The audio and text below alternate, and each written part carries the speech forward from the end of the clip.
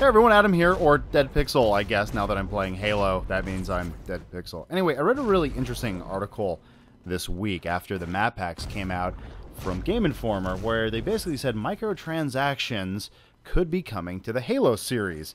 Now, it's really just coming off of a little quote that a Halo 4 EP, Dan Araub, either way, he said that they're keeping their eye on microtransactions, and you could potentially maybe see them in future games down the line. And of course, the immediate response from a lot of people is you compare it to like EA and how it can be pay to win and all these other things. But I've been thinking about this one for a while, mainly because I think the way most games do post-game content is very wrong. I don't think a $15, even $10 map pack should be the future of any kind of game. I think Call of Duty, maybe they're the only ones who could really get away with it, but keep in mind, for developers to develop anything outside of the main game costs money. It's additional money. And if they don't make it back, they're losing cash. And to do something like a map pack, it seems like such a gamble, because it's just like you're asking for such a high premium that only you can even see the playlist on Halo right now is that you don't really even see a lot of people playing the new map pack right now. And it's been that way for almost every Halo since Halo 2. So when they start talking about microtransactions in Halo 4, I get kind of excited because it starts opening up the idea that maybe Microsoft's thinking about making Halo 4 free. Now you're thinking to yourself, Halo 4 free? No, that's stupid.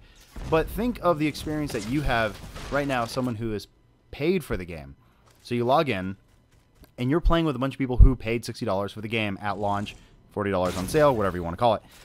So these are all people that basically paid to get in. But then you notice that the population starts to drop after a while when a new Call of Duty comes out, when other games come out, when people just kind of, wane interest after they've unlocked everything.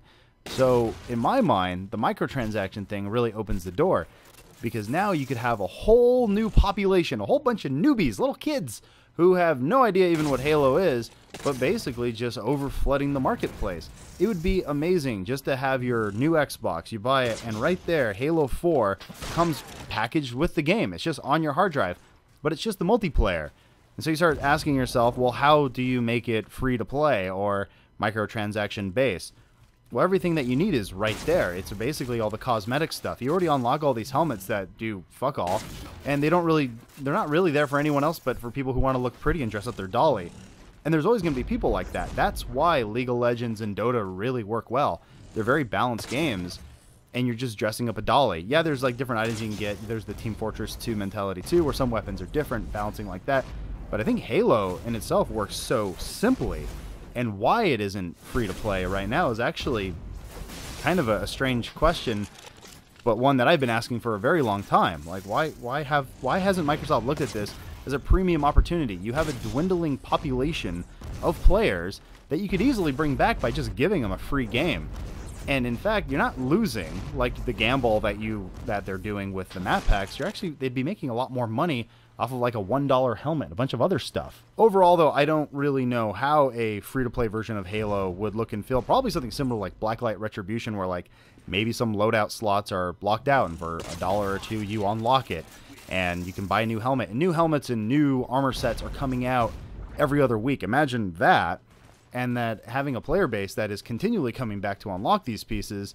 And I don't know, maybe if you bought the game, it's less of a grind, and for the people who get it for free, it's a lot harder. But the point is, I don't see why microtransactions would be a bad thing for Halo 4. Anyway, this is just something that I've had on my mind for a very long time. I want map packs to die, I want maps to be free, and I want the cosmetic stuff to be there for the people to have a reason to just keep coming back week after week, so that there are actually more people playing Halo. Anyway, it's a dumb, quick little rant-ish thing.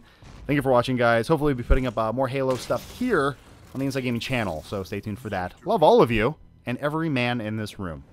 Love you!